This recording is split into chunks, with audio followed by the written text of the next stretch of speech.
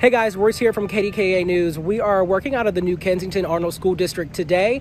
We're talking about head lice. Apparently there is an outbreak in grades K through 12. That's just about every school in this district. In fact, the district sent out this notice on January 6th notifying parents of this. I spoke to the superintendent over the phone about what the district's plans are to solve this. I also spoke to some pretty upset and concerned parents who definitely want to make sure that this doesn't spread any further. That's tonight on KDKA News.